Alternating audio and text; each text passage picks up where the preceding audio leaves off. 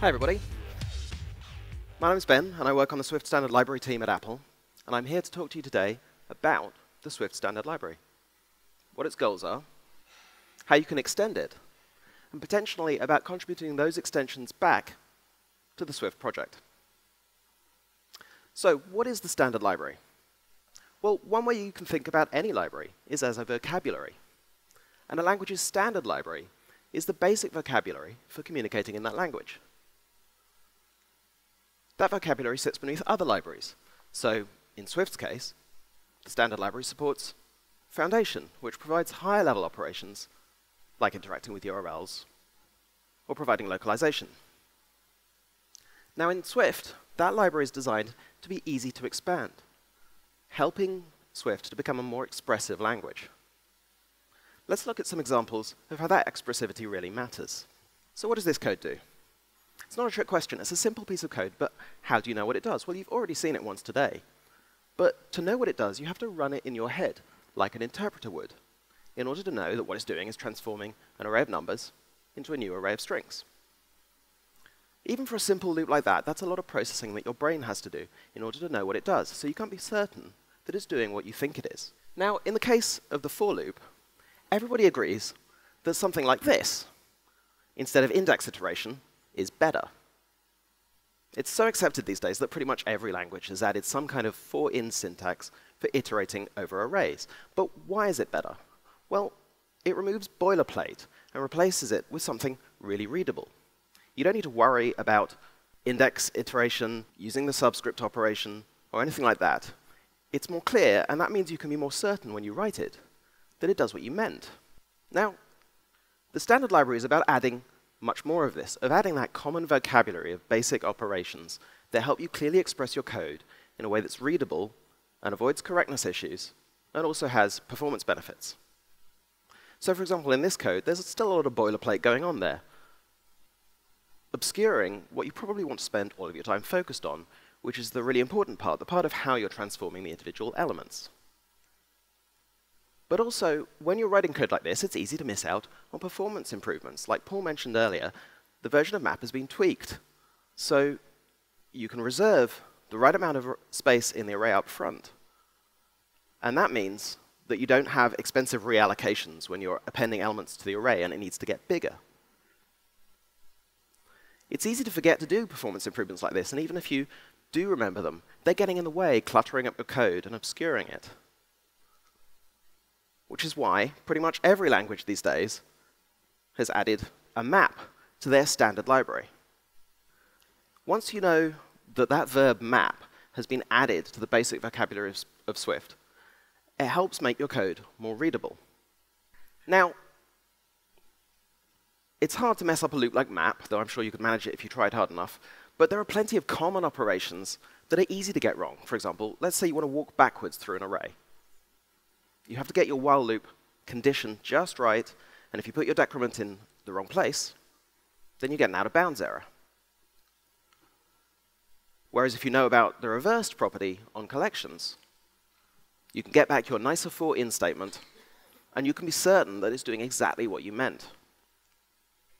Or supposing you wanted to skip over the first element when you're iterating over an array.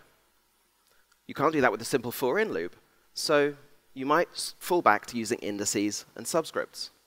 But there's an edge condition here.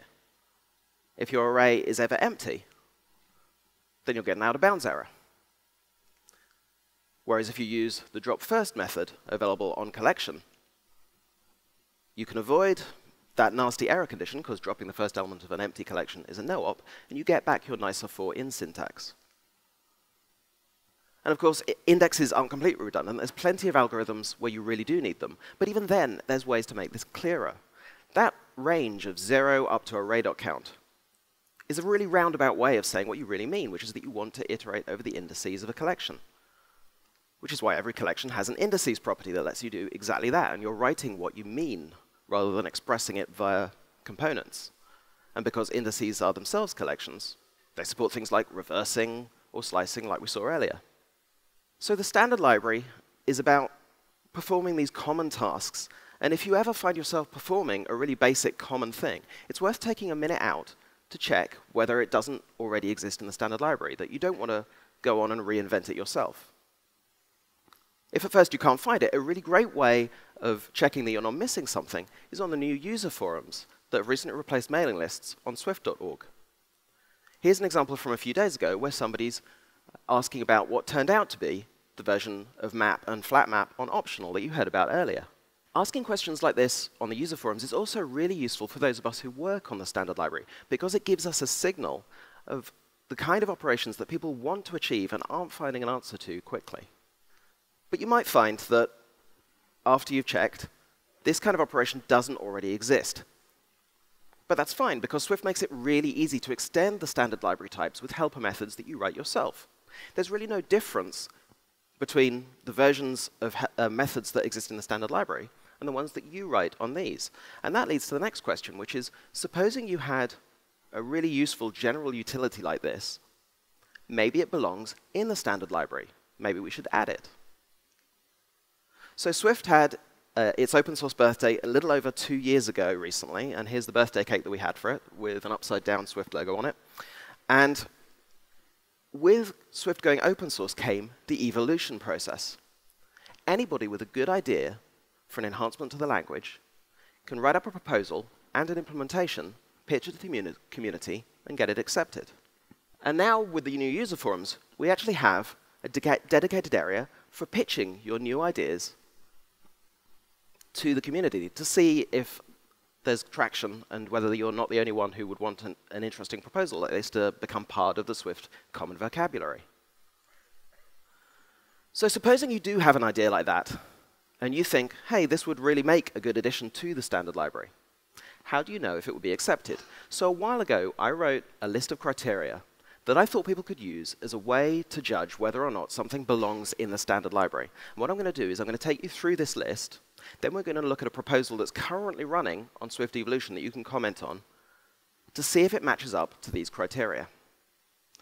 So first of all, is it a common problem? Remember, the standard library is Swift's basic vocabulary. We want to avoid the API being really bloated because a really huge API is hard to use.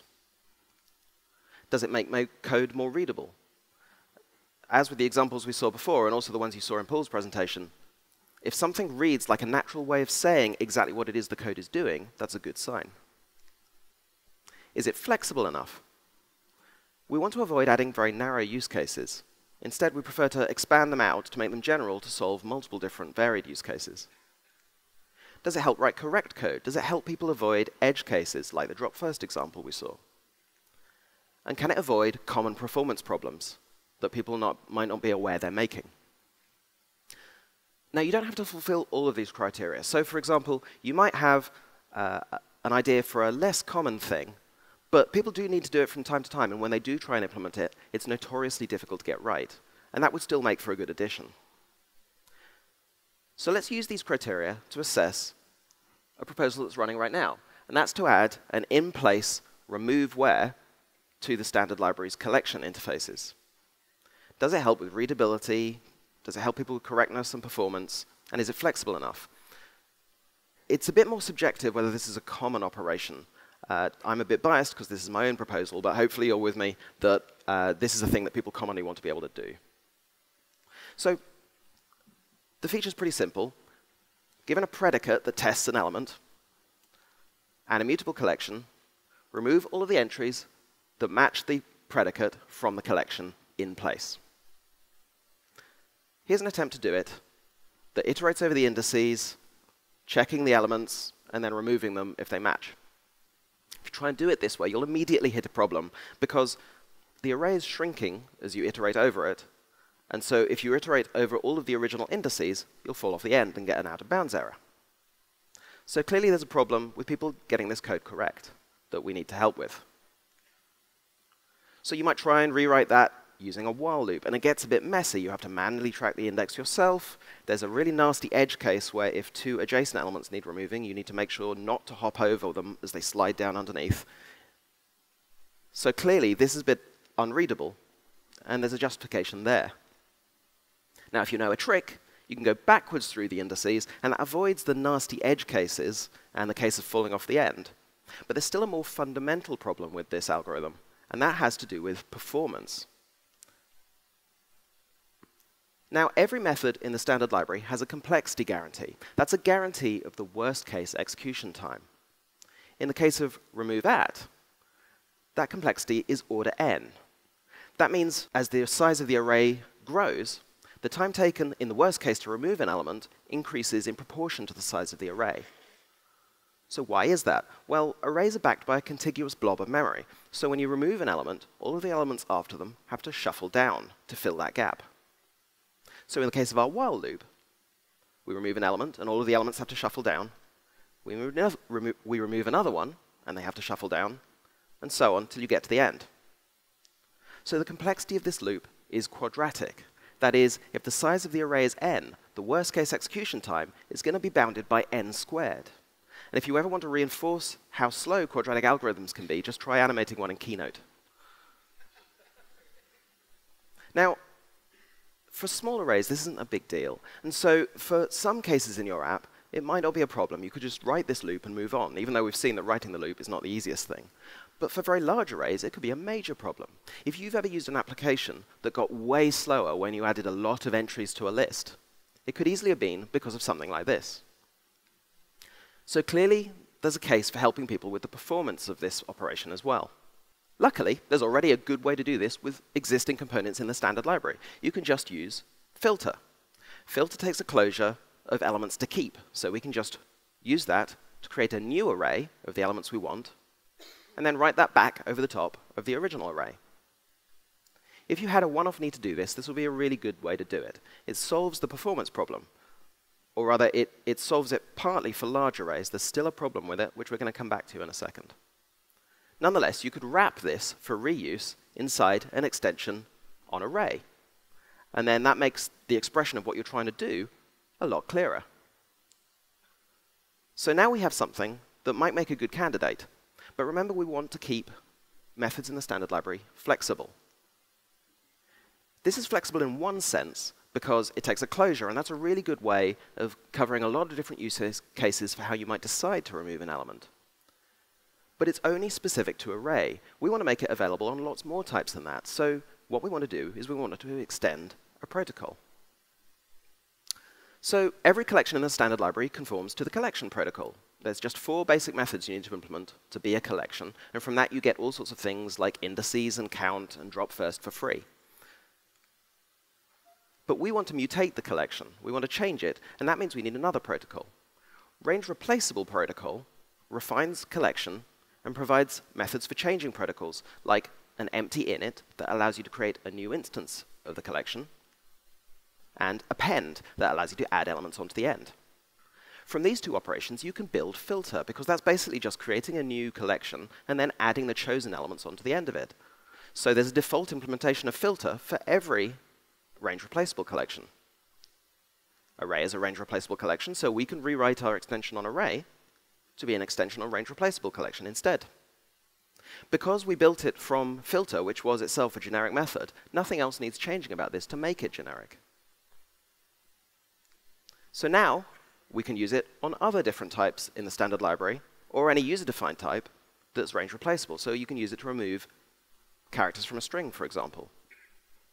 So now we have a really good candidate for adding to the standard library. It helps people avoid accidentally quadratic loops and having to write really gnarly for loops.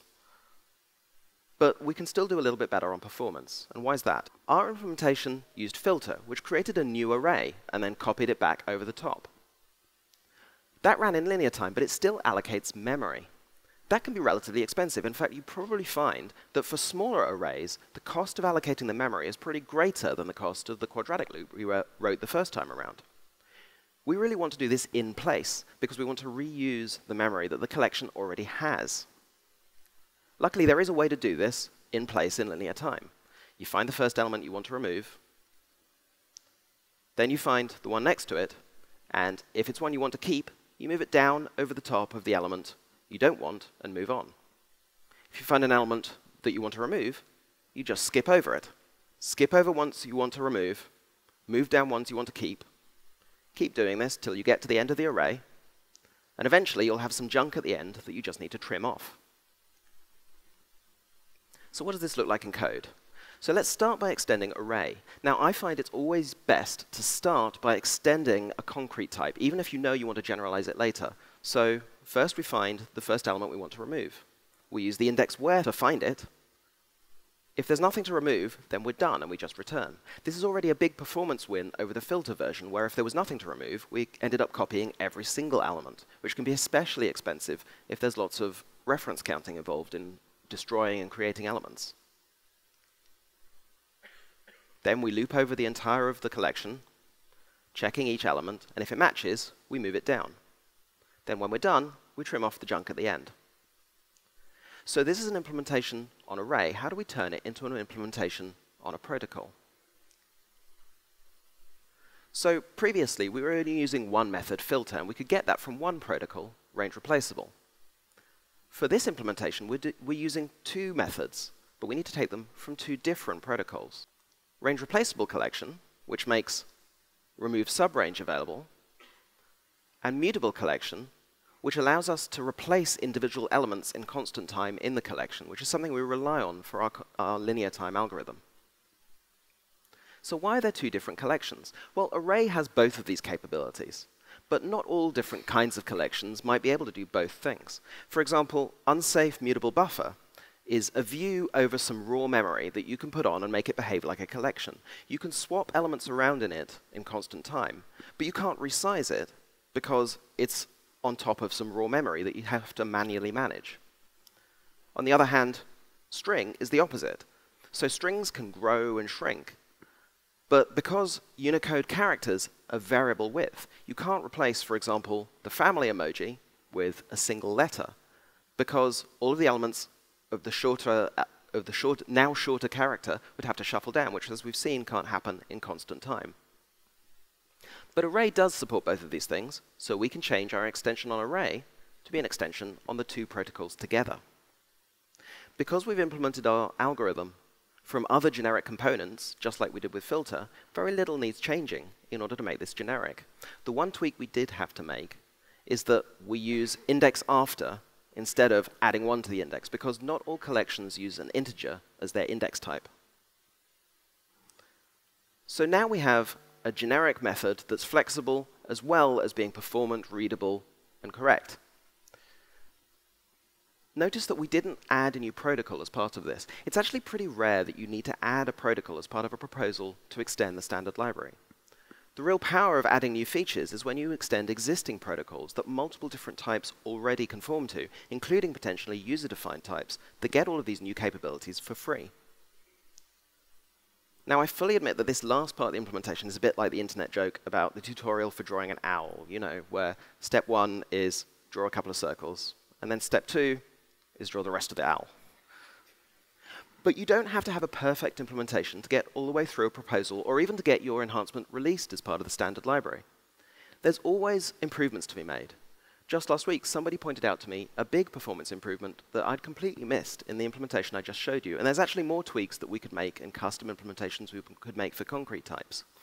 Once you have an implementation that you feel pretty good about, and it's got a good reception on your pitch on Swift Evolution, there's now a dedicated section of the Swift developer forums where you can get advice on how to work on the standard library, including making these kind of performance improvements, as well as making your code fit with the overall style of the standard library. If you're enthusiastic about Swift and want to learn more and stretch your Swift skills, and I'm guessing if you're watching this talk that you do, then you can play a part in improving and extending the Swift language. And if you need some help with inspiration because you want to get involved but you're not sure on an idea for a proposal, then head over to bugs.swift.org, where you'll find multiple different bugs tagged with the starter proposal keyword that you can use for inspiration. Writing generic code in Swift can be a lot of fun, and together we can help make Swift a better language. Thanks.